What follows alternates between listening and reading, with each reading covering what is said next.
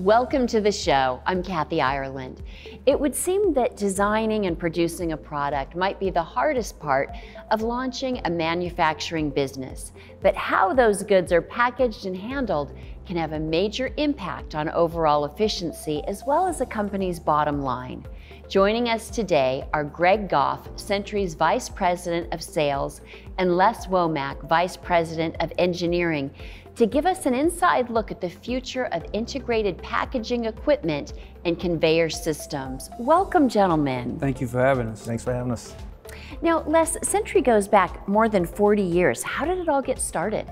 Well, August of 1980 is when we got our start. It was an installation company. The roots of customized conveyor systems began in Lynchburg, Virginia, somewhere around the late 60s.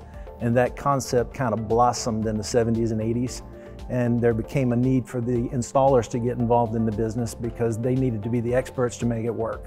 And our founder was the one that had the vision of starting Sentry with just a handful of people.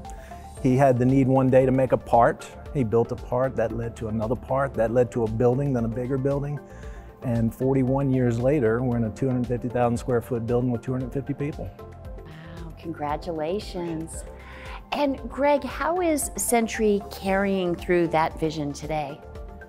Sentry is a family atmosphere. We believe in family values, and each employee is a personal part of Sentry because we're an ESOP, we're an employee-owned company. And because of that, you know, we feel that not only the employee, but their family is part of our family. So over the years, you know, we've grown our family really, and we really think of them as part of us, and you know, they're just not employees in today's world. And I mean, Les, your company's had an incredible amount of growth. How do you believe this vision has shaped Sentry's current product offerings? Well, I'm gonna speak to you from an engineering point of view, okay? It might be a little different than a sales point of view, but it's been a delicate balance. We do have a large product line. We're constantly expanding that product line, but we are committed to doing that in measured steps. We've got to balance the notion of being a one-stop shop or expanding too rapidly without compromising the quality that we're known for. And Les, one of the company's latest developments is the use of robotics. Could you tell us a bit about how this inclusion is in turn benefiting your customers? Sure. We were first introduced to robotics a little over 10 years ago through an affiliate company. It had been around the industry for a little bit, but we were introduced to it then. And at the time, I specifically wasn't sure if it was going to be a phase that the industry was going through, or you know, a flavor of the day kind of thing, or if it was going to be a change of course for the industry. But what we've learned over the last 10 years is that robotics actually brings a very compact footprint, a very versatile footprint to applications that didn't previously exist in the industry. And so what we've done is taken it a step further. We've taken it to heart, and we're integrating that technology with our existing product line to position us well for other markets. Les, are these one-size-fits-all solutions, or are there options for customization? Well, every project's a little different. A one-size-fits-all notion doesn't really give our customers their best opportunity to be successful. Products these days, the speeds are increasing constantly. The plant efficiencies are unwavering. They want, you know, 100% efficient. They don't want to waste any money. So you almost have to tailor a production line for every product. What separates Sentry equipment from other companies as far as sales is, we don't just sell an off-the-shelf item. We sell them a system. And what makes us strong is we design that system from the beginning to the end. We go in and we start that system up. So we're there through the whole process. We don't just sell something, turn around and walk away. We're there all the way through it. What makes Sentry different is that we're there at the end. We make sure it's started up and running to their satisfaction before we leave. So there's no question about the performance of the line. Sentry's approach to the construction of equipment is it's very robust, over-engineered. We take a lot of time and pride in what we do. We have a great group of guys to look over the product. We like to do as much stuff in-house as possible, so 75% of the equipment is made in-house. That way we can control the quality, the cost, and the turnaround time to get it out. That's something that we have a lot of pride in, and our customers see that too. Sentry offers quite a few robotic solutions. It can be anywhere from a basic single robot picking and place a single product onto a pallet up to a multi-robot system with a lot of conveyor and material handling machinery to go with it. So we can do from one extreme to the other, whatever the customer's needs are.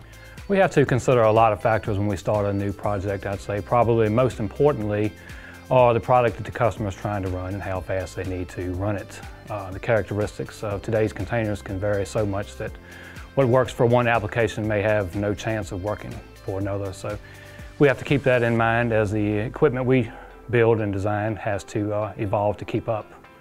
We also consider the customer's facility and try to come up with a way to arrange equipment in a manner that works well for them and allows them to work smarter, not harder. The big strength that Sentry has in our systems is we have experienced people in all different parts of a material handling system. From conveying the product from point A to point B, machinery to handle the product, as well as the robotics. And we offer a complete solution which could include all these working together. Sentry it feels like a family. The customers know that, they see that when we come out. We try to address every problem that they have and make sure they meet their production numbers. We value our employees as much as possible. We always look out for them, wanting to make sure that they have the skills that they need, the schooling. We even, if they want to move around within the company and try different things, we're open to that. A lot of other companies, you're a number. You're not, a lot of people don't know you by name. And that's one thing about Sentry is it's a family based. It's a great place to work, and it also transfers over into our product. Greg, it's evident that customer service is an important focus at Sentry. What role does it play in how Sentry operates and interacts with clients? First and foremost, from the beginning of the project to the end of the project, we're concerned about taking care of the customer. Whether it be that we can offer a different solution that's a better solution for the customer in the beginning, even though it may cost a little more, Sentry's willing to make that change to satisfy the customer and make it a more efficient system. At the end of the day, we're going to be there 24/7 to make sure that if any issues or problems arise, that we're there to answer the phone call or the email or drive parts overnight if necessary to take care of the customer. And Les, you have a philosophy. Quality standards change, but quality does not. So how does this phrase shape Sentry's approach to service? What a great slogan, right? I Quality love it. standards change, especially relevant these days. It's a competitive business. A lot of companies do some of the same things that we do. And competition leads to price. It leads to competition with price. And we've all got shareholders that we've got to please. So in some cases, other companies might let that translate into the customer receiving the bare minimum of what's deemed to be acceptable. You see it on the grocery store shelves all the time. Smaller products, larger prices. But at the end of the day, right is right and wrong is wrong. And we're just never going to be the company that takes shortcuts that put our customers' projects, or for that matter, our own reputation in jeopardy. It's not in our DNA. Yeah, at the end of the day, we want to make sure that our customer feels like he's been treated well. He knows that Sentry's there for him the next time. And that's what's built Sentry over the years has been the repeat business. Probably 83% of our jobs are repeat business, which is an amazing stat in today's world. So Greg, most customers come to you already knowing what they need, but Sentry can also make recommendations based on the customer's current operation procedures. Is that correct? Yeah, Kathy, a lot of the time the customers come to us with a new package that they want to introduce to the market. And they'll come to us with a certain machine that has to be integrated into the line. And through our outside sales team, working with our inside project management team, you know, we develop a layout and we develop the proposal. And then once we've achieved the goal of whatever that package is being added to the system, then our electronics division gets involved on how the controls of that needs to work, and then the manufacturing of it. And then once we have it built, we actually test it and run it in our facility before we ship it out to a customer. And that saves time and money on our customer side of it. And Greg, much of your focus is on what you call the 11th hour commitment. How does that work? Our 11th hour commitment is we know there are going to be issues and there are going to be problems during an installation. And it's how you conduct business when that happens. And our business is we rather fix the issue and worry about the money and who's responsible for what at a later date. Right now, let's get it fixed, get the equipment up and running so you're producing, you're making money. And once that's done, then we can go back and discuss what issues are that happen in the meantime. At that moment, Greg's customer, his job is on the line. That's right. Right, so we can't waste time talking about those kind of things. We get in and fix it. And at the end of the day, our whole role at everybody at Sentry is to take care of the customer. No matter what department you work in. Take care of the customer. That's it. Yes. And that's our main goal, no matter where you're at in Sentry, I would say. It starts at the front door all the way through to the back. And our service department and electrical engineering do a wonderful job of taking care of our customers because they're the last ones that's in front of our customers. So the salesman is there, but he's not the last conversation that's had with that customer. It's our service team, and that's really what separates Sentry, I think, from everybody in this industry. Well, our president says our success is our people. That's right. Right. Greg, you've achieved so much in the last 4 decades. What should we look for next from Sentry? Sentry is always R&Ding, trying to develop something new for this industry. The latest invention that we've had is the Robotic Palletizer, which is an automatic changeover machine, which requires no maintenance, no operator interface. It does it 100% electronically, and that's going to be a huge thing in today's world because of finding employees that want to work in that industry. So we're being pushed every day to come up with something new and more innovative.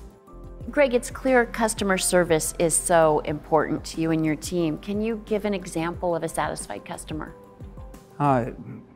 Kathy, I can. About 2 years ago, we had a customer in the central part of the United States that had purchased a system from us. And we had designed it and built it, installed it, and it was running. But the customer never was completely satisfied with what we had provided.